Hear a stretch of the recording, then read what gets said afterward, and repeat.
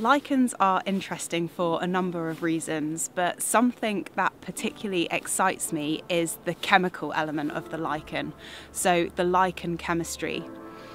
Within lichens, there are over 200 described substances, and these are produced by the fungi. And these lichen chemicals have all sorts of application, particularly pharmaceutical application, where some of them have antimicrobial properties, antifungal properties, and antibacterial properties too. This species here, you can see this bright yellow pigment within the lichen, and this is a chemical that we call parietin, and this chemical has actually been shown to stop the growth of tumour cells in laboratory conditions. At present, unfortunately, we're not in a position where we can synthesise lichen chemicals on a large enough scale for human testing, but this will surely be developed in the future. These chemicals are produced by the fungus, and we call them secondary metabolites. These aren't necessarily the chemicals that are used in the primary metabolic function of the lichen. They serve other purposes, for example, stopping slugs and snails from grazing on the lichen or protecting the lichen from the ultraviolet light from the sun. So they're really, really important.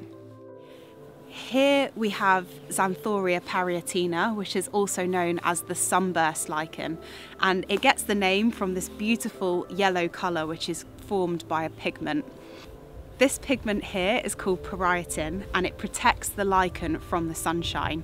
So you can see on the upper surface of the twig that pigment is really, really bright, but as you go underneath the twig onto the more shaded side, it loses this pigment because it doesn't need it to protect it from the sun.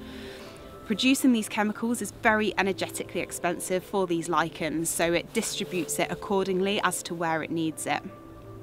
These chemicals come in really handy when we're identifying lichens, and what we can do as lichenologists is apply our own chemicals and look for colour changes which aids the identification process. So within this little bottle I have potassium hydroxide made in 10% solution, and what we do is we apply it to the chemical and we look really closely for any colour changes. So upon application of the chemical, you can see that it goes a striking red colour, and that's the potassium hydroxide within this bottle reacting with the parietin in the sunburst lichen. Not only do the substances within the lichen react with the chemicals that we apply, they also respond really positively to ultraviolet light. And you get this fantastic biofluorescence when you shine ultraviolet light onto these lichens.